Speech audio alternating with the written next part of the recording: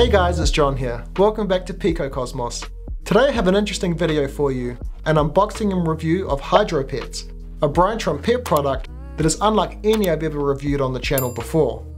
This set was released in 2022 by Surreal Brands. I first saw it pop up as a new product in an ad on my Instagram feed, so naturally I jumped onto Amazon and bought it straight away. This is the first ever HydroPets kit, and just going off first impressions, it looks like they've done a decent job. The kit comes in a cardboard box with a really nice pink, purple and blue colour theme. On the front of the box in the top left corner we have the HydroPets logo. They've characterised their brine shrimp to look like fish here, which is a bit of an unusual take. But hey, I guess at this point it's become quite normal in this product niche. In the middle there's a nice large photo of the tank and all of the accessories that this kit comes with. Down here it says that the base has a built-in LED light, which you'll soon see has quite a unique approach in the way that it works. Flipping over to the back and there's a list of the box contents on the left, and on the right is a photo of two children enjoying their HydroPets. Alright, let's open this up and take a look at what's inside. I quite like the way they've gone about the packaging here. The box is nice and easy to open, and it gives a good overview of everything that it comes with. First up we have the HydroPets Learning Guide Handbook. It basically just gives some basic information about what artemia are, how to set up the tank, and how to feed them once they hatch. It also has some tips for caring for them too, so overall a well put together manual. Next up we have a sticker sheet. I've not seen one of these included with the brine shrimp pet product before, so that's a cool addition. It looks like they can be placed directly on the tank if you're interested in obscuring the view of your pets. Next up we have the Hydro Eggs and Hydro Grub. It looks like the food packet here is resealable to keep the contents nice and dry. Again, not something I've seen before, but definitely a great idea. There's also a USB power cable in here for the tank's built-in light. I much prefer this approach over using batteries. It creates less waste and you don't have to worry about the power running out. So that gets another thumbs up from me. The syringe is referred to in the manual as a bubbleizer wand. It comes with a small plastic straw that fits onto the end so that it can be used as an aerator.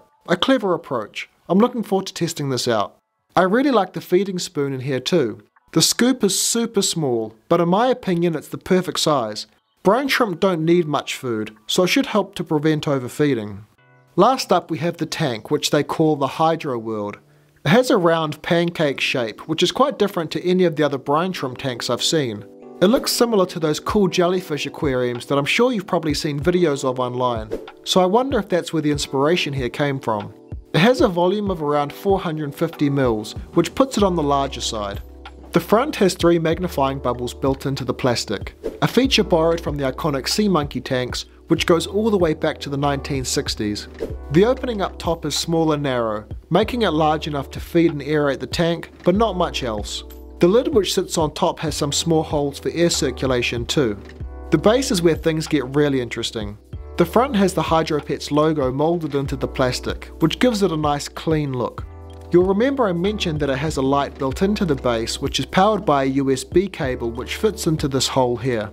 The front has a small button to change the light's colour setting, though it just looks like recessed plastic, so I'm not really sure how that works. The lights emit from the bottom of the base up into the tank, illuminating the HydroPets inside. Definitely a cool idea, so I'm excited to try it out once the tank is established with adults. Let's get this thing set up. I'll start off by adding in 450 ml of distilled water. There's no water level fill line on here, but the instructions say to fill it up around 2/3 of the way.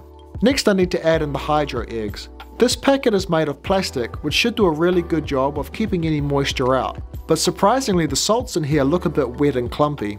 Hopefully this doesn't affect the hatch rate. To be honest, this doesn't seem like much salt for this volume of water either, so it will be interesting to see how the HydroPets fare in such a low salinity. I figure this is a good opportunity to check out the bubbleizer wand too. It looks like a decent tool for adding some bubbles into the water, but drawing out the syringe over and over can be a little cumbersome. I'll use the Sea Monkey Aqua Leash tool to dissolve these salts instead. I'll be keeping this tank on my windowsill for the next few weeks while the HydroPets hatch and grow. It's getting a bit chilly here in New Zealand, and unfortunately the opening at the top is too small to accommodate an aquarium heater, so I'll be using an under-tank reptile heat mat instead. This isn't quite as efficient because the tank is sitting atop a plastic base, but it's probably better than nothing. The opening is just big enough for a small air stone though, So I'll be adding in this air line to help oxygenate the water.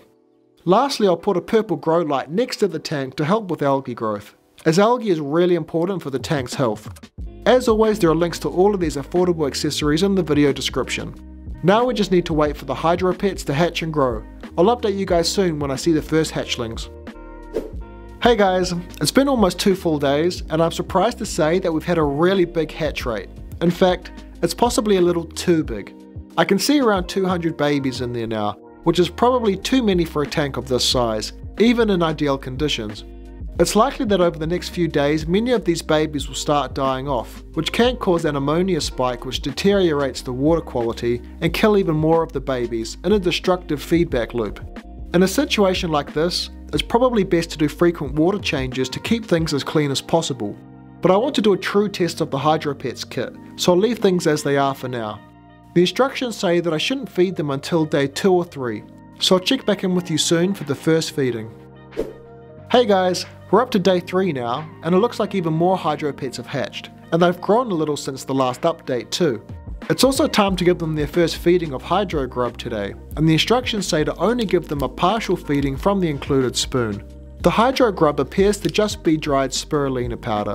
It's not my favourite food choice for brine shrimp, but it can work. The spoon's already quite shallow, so I'm only going to feed them the tiniest amount. I'll continue with these small feedings every 4 or 5 days, or just when the water clears up. I'll check back in with you guys for another update in a week or 2 to see how things are going. Hey guys, so it's been about 1 week since I set this tank up, and I have a bit of an unfortunate update. Over the last few days, I've slowly been seeing the number of babies in the tank decrease, and we're now at the point where there's none left despite keeping conditions as ideal as possible. I'm not 100% sure what has caused this, but my best guess is that it's probably a combination of a few things. For one, there were too many eggs in this kit.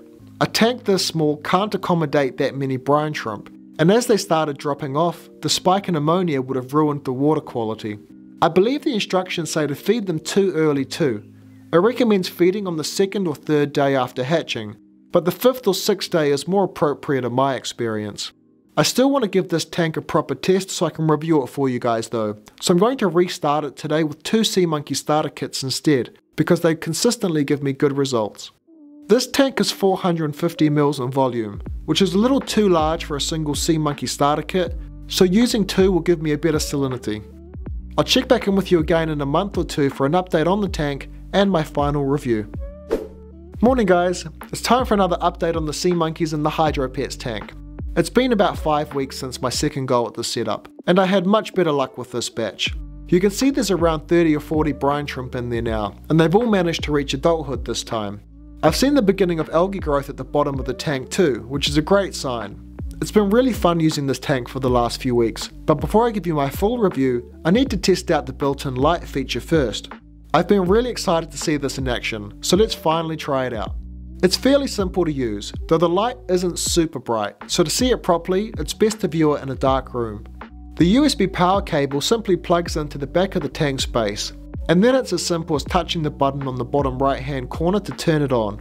The light will gradually cycle between different colours, staying on each one for a few seconds until it transitions on to the next.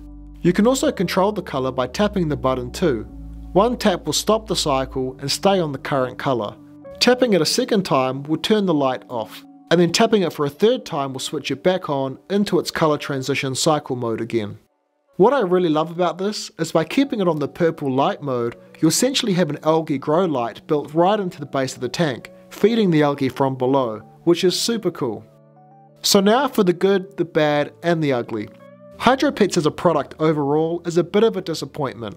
Its core function is to hatch and raise brine shrimp to adulthood, which it doesn't do very well. Firstly, because this kit comes with too many eggs. There's no way a tank this small can support an adult population of hundreds of brine shrimp.